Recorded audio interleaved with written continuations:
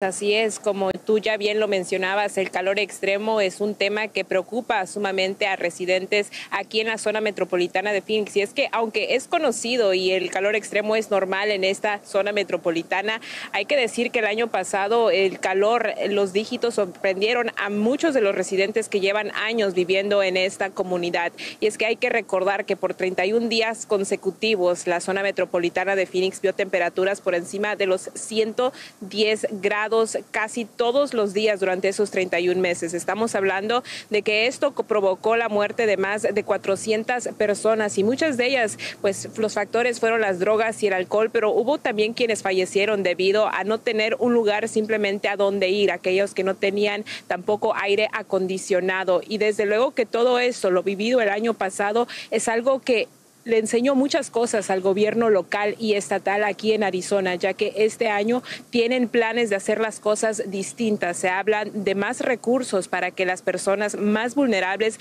no tengan que pasar nuevamente por lo que se vivió el verano pasado. Estamos hablando de horas más largas en los centros de enfriamiento, también más centros de enfriamiento alrededor de toda la ciudad de Phoenix y los alrededores, también más recursos, más voluntarios, más personal para que puedan ayudar a combatir toda esta situación. También por primera vez el Estado ha asignado a un director específicamente para que pueda hacer frente a esta mitigación del calor extremo aquí en la zona metropolitana de Phoenix. Y nosotros hablábamos más temprano con los bomberos de esta ciudad, quienes el año pasado respondieron a múltiples llamadas de emergencia, lamentablemente a múltiples fallecimientos también, y dicen que este año de hecho ya han comenzado a responder a algunas de esas emergencias, y es que esta semana de hecho ya se registran esas temperaturas por arriba de los 100 grados o al menos 3 dígitos, algo que veremos también en estos próximos días según los pronósticos del tiempo, pero nuevamente esos preparativos en comparación a lo que fue el 2022 ya comenzaron desde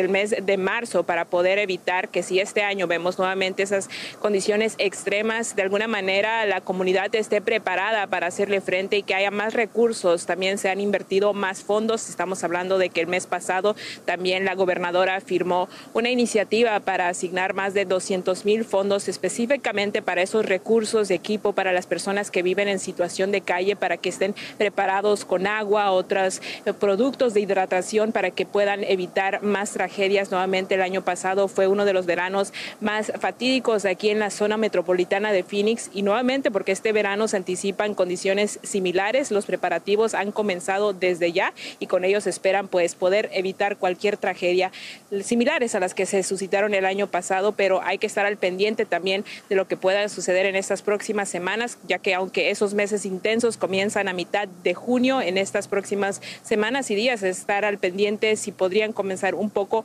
antes estas llamadas de emergencia por parte de los bomberos, que como ya les mencionaba también, ellos dicen que ya han comenzado a atender algunas de ellas. Con esa información regreso con ustedes allá al estudio.